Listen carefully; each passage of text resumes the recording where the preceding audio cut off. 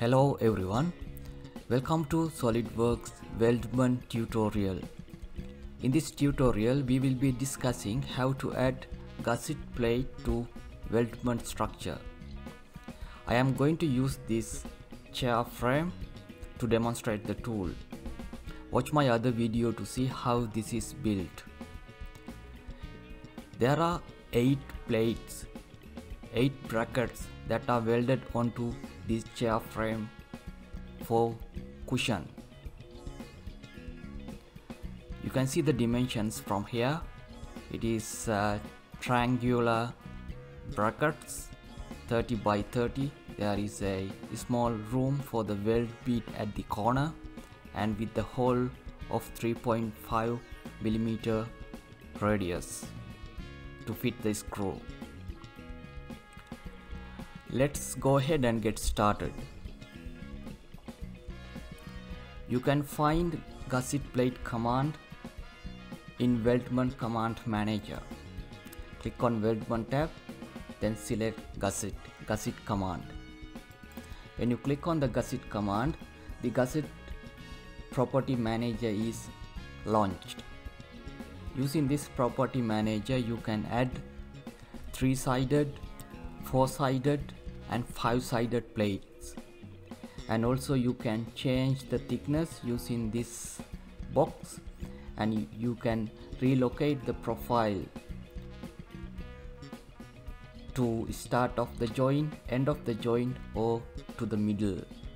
And also you can select the side of the thickness. You can add the thickness internally, externally, or you can add the thickness at the center. To create a gusset plate, we need to select 2 adjoint surfaces on 2 intersecting structural members. So I'm going to select these 2 surfaces from these 2 members. I will select this surface and this surface. When you select the 2 surfaces, you can see the preview of the gusset plate is appeared. Now let's change the thickness. I'm going to use 2 millimeter thickness and use this push pin to keep this property manager visible. And now you can see, relocate this bracket using these 3 buttons.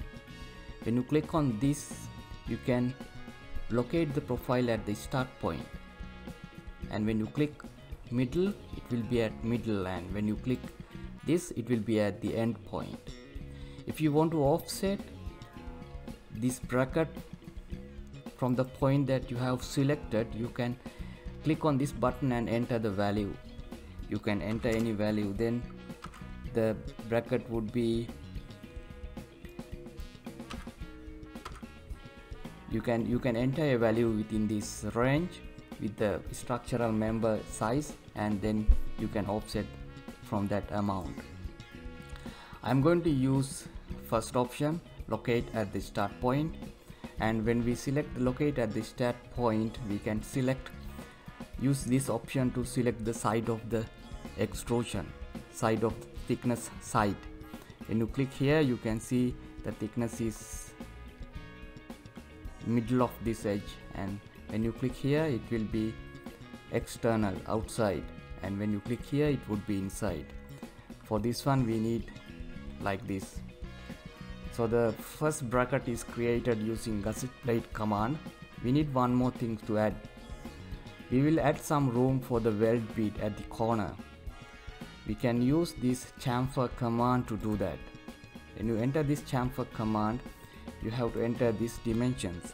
I will enter 5 millimeter and I will enter 5 millimeter. For the gusset plate, usually we don't use any sketch. Using these parameters, we can change the size of the sketch of the plate. So using this D1 and D2, now we have changed this, we have added the value for the chamfer, and now let's change the size of these 2 dimensions. So I will make it 30. Based on this drawing, overall length from this corner to this point is 30 millimeter, and make this one 30 millimeter. click enter. Alright, now this first gusset plate is created. Preview looks good and click OK. And now exit the command and let's create a hole using hole feature. Go to feature command manager and select hole wizard. Let's select the hole wizard property manager is launched, and from this type tab select the type. It is a simple hole, and from the standard let's select NSI metric and the drill size. The type is drill size. Let's have drill size, and the diameter is 3.5 mm, and the end condition true all. The rest can stay the same. Now next go to position tab, and it is asking you to select a surface or select the sketch. So I will select this surface. You can see the preview of the hole. Place it somewhere in the middle, and next go to the dimension. Let's add the dimension from this point to this corner, which is based on this dimension 10 mm. Click enter, and again click on this point and click on this point, make it 10 mm. The hole is positioned correctly, and go to type again.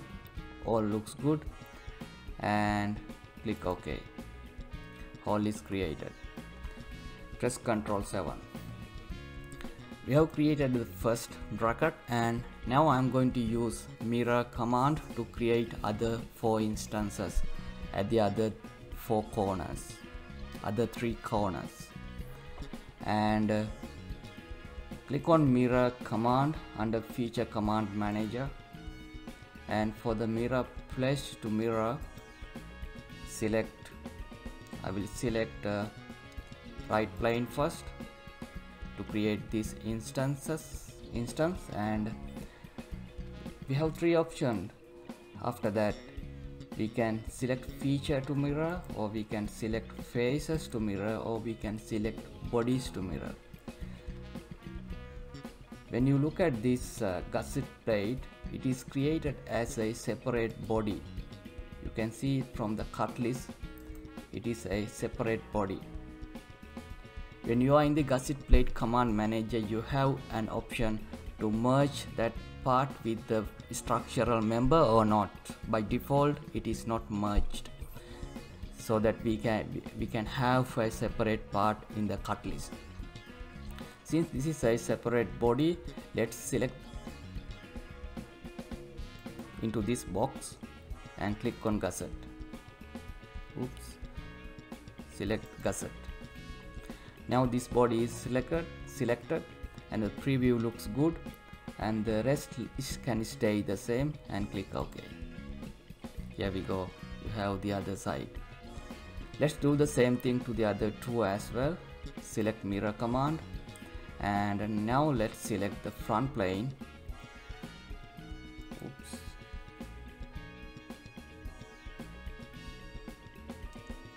Clear section. Go to bodies and select this bracket and this bracket. Preview looks good, click OK. Press Ctrl 7. The 4 brackets are created for the cushion using gusset plate command. Let's do the same thing to the backrest frame as well.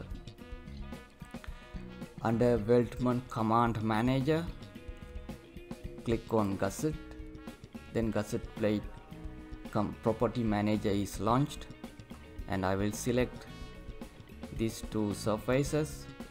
Preview looks good. Thickness is 2 mm, the same value that we entered before, and the chamfer is already there, 5 mm, and the distance, the dimension is 30 and 30,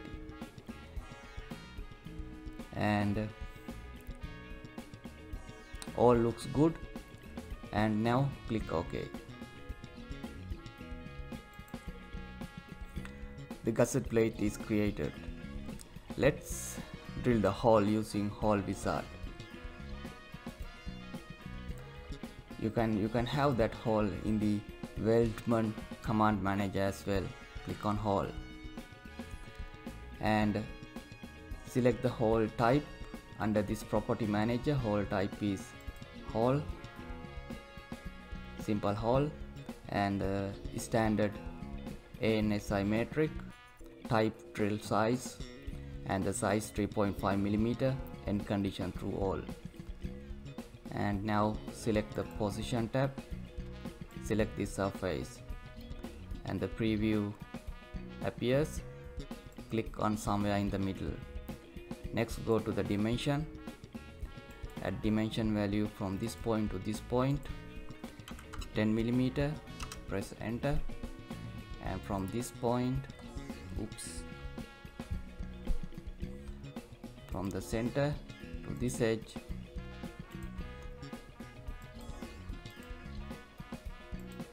again 10 mm, click enter.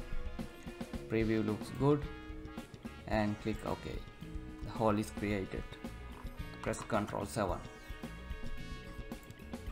Now we have created one bracket for the backrest cushion. Let's use the mirror command to create other 3 instances. Go to features, select mirror, and I will select right plane, bodies to mirror, select this jump gusset plate, and preview looks good, click OK. And let's create the other 2 instances. Before that, we have to create a mirror plane. I will use reference geometry plane, reference plane, and under the first reference select this surface, and under the second reference select this surface. The plane is fully defined and the plane is created at the middle of these 2 selected surfaces, and click OK. Now we have got the plane, mirror plane, and click mirror. The plane is already selected. Under bodies to mirror, select this and select this part and click OK. Press Ctrl 7 and save the part. We have added all the necessary brackets for the cushion using gusset plate command. That's all for today. I hope you have understood how to add brackets to Weldment frame using gusset plate command.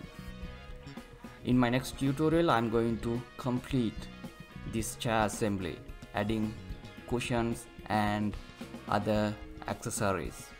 Until then, bye everyone. Please like the video. If you have any requests, add them to comment field.